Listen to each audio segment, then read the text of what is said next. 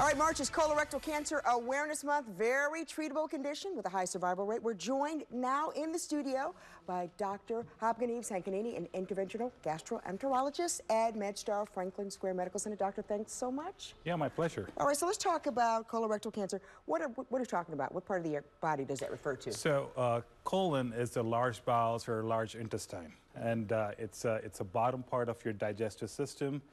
And that's what we're referring to as when we say colon. And, cancer is a tumor which grows in your colon, i.e. large bowel or large intestine, or rectum, which is the bottommost part of your colon. Mm-hmm.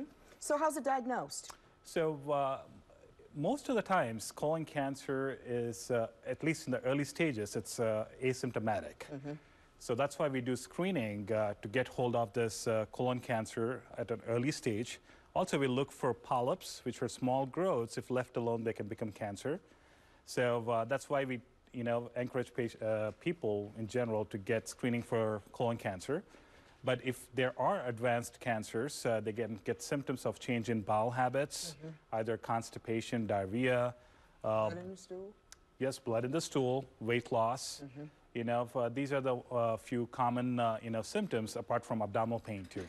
So by the time you have those symptoms, you may already have it, correct? Yes. And the goal is to prevent patients or in general population to go to that stage and get hold of them at an early stage or prevent the colon cancer. And so why is the colonoscopy screening, why is that considered the gold standard? So there are different tools to get or diagnose or screen for colon cancer. However, colonoscopy, you can not only diagnose them, you can obtain the tissue, and also if there are polyps, which are like precancerous lesions, we can take them out.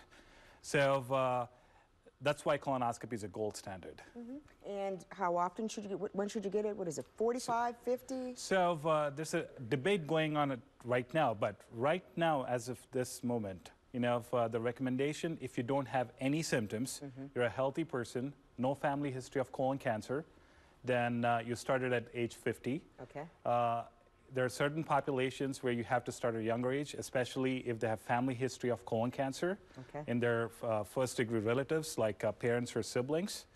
And there's some debate that in African Americans, you should start colon cancer screening at age 45. Okay, all right. And doctor, didn't you want to say hi to somebody? Yeah, I wanted to say hi to my kids, Myra and Anika. Thanks for letting me do that. Oh, sure they'll appreciate it.